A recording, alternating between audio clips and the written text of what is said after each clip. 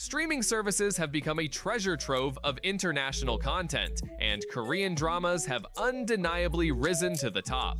Captivating storylines, phenomenal actors, and a unique blend of genres have fueled a global K-drama obsession. If you're ready to join the wave, we've curated a list of 10 best Korean dramas streaming now on Netflix and Hulu that are definitely worth checking out. Starting with number 10, we have The Silent Sea. A fun riff on Alien that knows how to fill you with terror.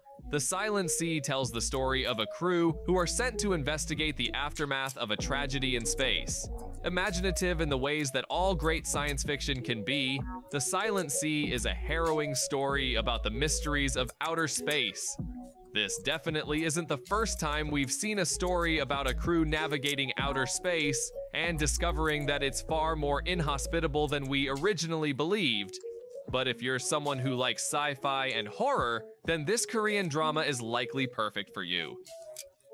Number 9, Nevertheless. There are plenty of great romantic dramas on American television, but nobody does a swooning love story quite like South Korea. Nevertheless tells the story of Yunabi, played by My Name actress Han So-hee, a cynical woman who no longer believes in love. When she meets Park Jae-yeon, portrayed by Song Kang, she finds herself unable to resist his sheer magnetism.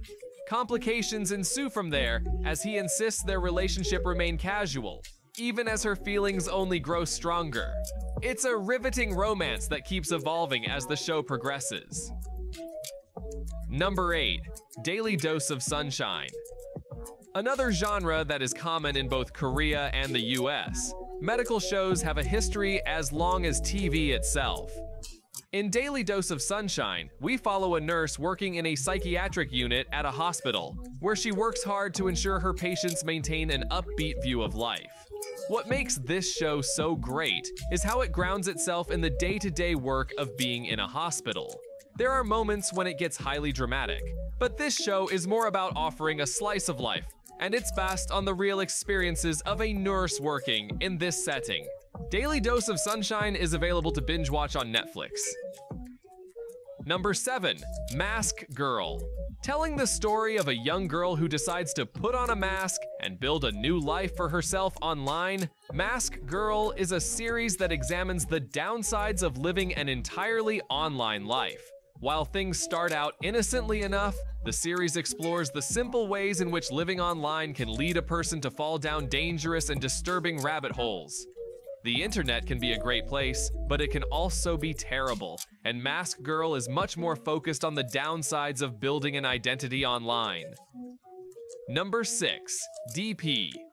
A brilliant show that is brutally honest about the realities of mandatory military service in South Korea. DP follows a young South Korean soldier as he enters basic training and must deal with the culture inside the military. After he finishes his training, he is assigned to a unit that is tasked with tracking down those who have gone absent without official leave from their mandatory service.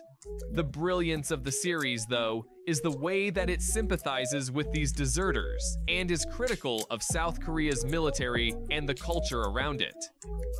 Number 5, My Name. An intense thriller not unlike The Silence of the Lambs. My Name follows a woman who tries to avenge her father's death. Her father was involved in organized crime, and to take out those who killed him, she teams up with a police detective who is investigating these organizations. Like many of the best Korean dramas available to stream in the US, My Name is anchored in large part by its central performances and by the ways in which its plot continues to evolve and change as the series progresses. Number 4, All of Us Are Dead. There are plenty of great Korean dramas about zombie infestations, but All of Us Are Dead has one of the most unique perspectives on the genre. It follows a group of teenagers trapped in their high school as the zombie apocalypse falls on their country. All of Us Are Dead crafts its thrills in part by imagining how conventional tropes from the world of high school would translate into these much more dire circumstances. Zombies may be worse than bullies, but there's not as much difference as you might think. Number 3, Moving. A sprawling superhero epic that is up there with the best superhero stories ever told on screens of any size, Moving follows a group of superpowered parents who lead relatively regular lives, but have also passed their abilities down to their kids. The show leaps back and forth across decades as it tells the stories of these parents, even as it also spends plenty of time developing the stories of this younger generation. With a sprawling cast and plenty of exciting action, Moving is a must-watch for anyone interested in how other countries deal with superheroes. Number 2. Crash Landing on You.